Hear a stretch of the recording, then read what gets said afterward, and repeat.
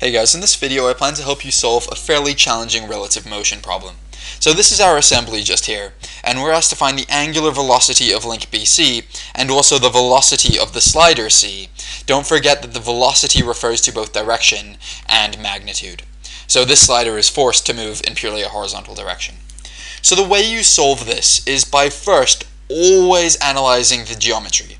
So let's draw our triangle that's formed by these links and sliders. It looks something like this. I'm not much of an artist, but it looks something like this. This right here is 40 degrees. This right here is 0.075 meters. This right here is 0.2 meters. And this right here is what's been called gamma. And this is what I will call beta. We can solve for gamma by using the sine rule. We know that sine of gamma divided by its corresponding opposite distance, which is 0.075, is going to be equal to sine of 40 divided by its opposite distance, which is 0.2. You can solve for gamma using your calculator, and that leaves you with gamma is going to be equal to 13.9 degrees. There we go. We can also solve for beta. We know that the sum of the angles inside this triangle adds to 180, so we can say 180 is going to be equal to 40 plus beta plus gamma, right? Which means that beta must be equal to 126.1 degrees. It's always a good idea to solve for these angles, even if they mightn't be used. I think it's genuinely a good step. Now let's see if we can start solving this problem using relative motion formulas. I'm going to start solving this problem by viewing link AB first. I think that'll be the easiest because we know the most amount of information about it. Let's start off with a relative motion formula. We know that the velocity of B relative to A is going to be equal to the velocity of B minus the velocity of A. Right? In this particular case, the velocity of A is going to be equal to 0. Right? That's because this pin isn't moving anywhere. So we can rewrite this out now, saying that the velocity of B is going to be equal to the velocity of B relative to A. Right? Now what is the velocity of B relative to A? In order to think about this, let's first view what path point B swoops out relative to point A. You'd notice it views out a circular path, right? You'd notice that relative to point A, B will swoop out a circular path.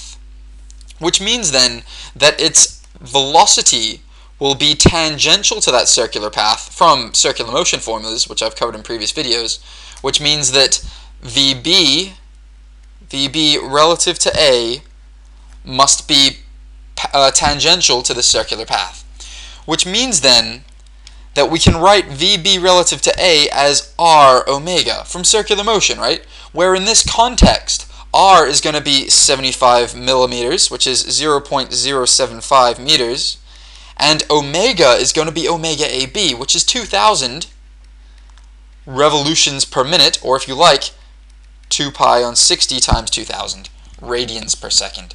You plug that into your calculator, and you'll be left with VB must be equal to 15.71 meters per second. Is that all we know? Don't forget that VB is both a direction and a magnitude. So we know its direction, it's here. We know the magnitude, so let's combine them together. It looks like this. It looks like this. This is going to be the direction of velocity of B, just here. Now, we also know the angle it makes by deconstructing this imaginary line parallel to this link just here. And we know this is 40 degrees just here because this is 40 degrees, which means we can construct an imaginary vertical line here and say this is 50 degrees, which means that we know this angle here is 40 degrees. I hope that makes sense. Now that we've found VB, let's now find the velocity of C. We don't know enough yet to find the velocity of C, but we do know its direction. We do know the direction of VC must be to the right. We know it's constrained to move horizontally, and we know it must be to the right mainly because it's common sense. You know AB is moving down, C needs to get out of the way, that means VC is to the right. There's no maths that's needed to be used to prove this. It's totally fine to state that, which means that VC must be equal to something, some magnitude, to the right. Okay? Now that we know the velocity of c, or as much as we can right now, and the velocity of b, let's invoke another relative motion formula. We know that the velocity of c relative to b is going to be equal to the velocity of c minus the velocity of b. And let's rearrange this to make this a little bit more friendly. We could say that the velocity of c relative to b must plus the velocity of b must be equal to the velocity of c. This is a formula we're going to use now. In order to do this, let's first figure out what direction the velocity of c relative to b is. To do that, let's imagine you're sitting on point B and you're viewing c move out its complicated path. You'd notice the bar doesn't move or translate. You'd notice it would just rotate about your position. That's because this length is constant. Pause the video and really convince yourself that this is true. If you're sitting on point B, you could only view c rotating, right? So that means that the path c moves relative to point B must in fact be circular, like this.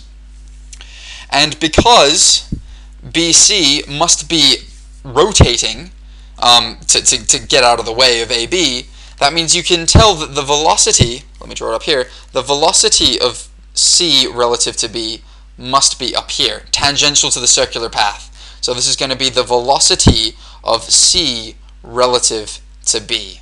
Right? I hope that makes sense. Where this, of course, is a right angle. So let's draw this vector underneath this. We know it actually looks like this. Presto. Do we know anything else? Well, we don't know its magnitude yet, but we do know its direction. We know that if we construct an imaginary horizontal line here and construct its perpendicular line just here, we know that this angle formed is gamma. We know this is a right angle, which means that we know this angle here is 90 minus gamma, right? Which means then this angle must be equal to gamma. Now let's draw VB underneath its vector. In fact, let me make a little bit more space. This is going to be VCB plus VB must be equal to VC. Just make a little bit more space so I can draw the vector underneath their corresponding term. VB is going to be downwards at some angle, and in fact that angle is going to be 40 degrees as we just discussed. This angle here is going to be 40 degrees, and we know from trigonometry that this right here is going to be 50 degrees. And VC, much easier to draw, presto, just a straight line. So now let's analyze this expression using a graphical method. We know that the sum of these two vectors must be equal to this vector. So let's draw that graphically. We know that this green vector plus this blue vector must equal to this red vector. I hope that makes sense. And let's fill in their corresponding geometry. We know this right here is 90 minus gamma. I'll write that in as 90 minus gamma. I'll evaluate it later. We know this angle here is going to be 40 and gamma, and we know that this angle here is going to be 50 degrees just there. Likewise, let's write down their corresponding terms. This is going to be VB. This is going to be VC relative to B. And this right here is going to be VC.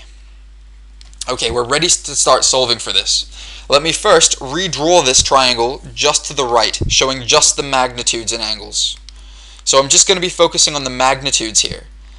This right here is going to be VC. Let me draw it in red. Don't want to confuse you. This is going to be VC. This right here is going to be VB. This right here is going to be VC relative to B. So I'm just drawing their magnitudes at this point. And this angle is 90 minus gamma, which is 19 minus, what did I say, 13.9, which is going to be 76.1. And this angle here is gamma plus 40, which is 13.9 plus 40, which is 53.9. 53.9. I hope you can read that. It's 53.9. And this right here is 50 degrees. Okay, we can use trigonometry now to solve for this. We notice that the sine rule is once again really helpful. We could say, let me just make some space up here. Let let me try and block this off. We can make some space in here and say that sine of 76.1 divided by VB, that's using this triangle, is going to be equal to sine of 53.9 divided by VC. Right? That's just using the sine rule in this triangle, which means then that VC must be equal to 13.08 meters per second purely to the right. Right? So we found the magnitude of it, and then we just add the direction because we already know it's to the right, and presto, we have VC. I hope that's what you got. Now let's find the velocity of VC relative to B. I know that's not what we're asked to find here, but you'll find out that will be really helpful. Let's also use the sine rule. We know that sine of 50 divided by VC relative to B is going to be equal to sine of 76.1 divided by VB, which means when you plug that into your calculator, VC relative to B must be equal to 12.4 meters per second. And of course we know that it's in this direction just here. So that's the velocity of VC relative to B. That wasn't necessary to find, or at least so it seems so, but we can use this now to find the angular velocity of link BC. I think you'd agree with me that this link must be in a counterclockwise direction. Let me draw a darker color so you can see that. It must be in a counterclockwise direction like this. This is angular velocity of BC. That's the angular velocity of this link. But what is its angular velocity? What's the magnitude? Well, we know that the link BC has an angular velocity, and that's given by this expression. We know that VC relative to B, let's do the magnitude of it, is going to be equal to r omega, right? So imagine if you're sitting on point B, VCB is its velocity, which means that we can find its angular velocity by plugging in r and omega, which in this context is 0.2 times by omega BC. Right? And we can solve for this. We can say 12.4 is equal to 0.2 times by omega BC, and we're left with omega BC must be equal to 62 radians per second. And of course, we know it's in this direction from common sense.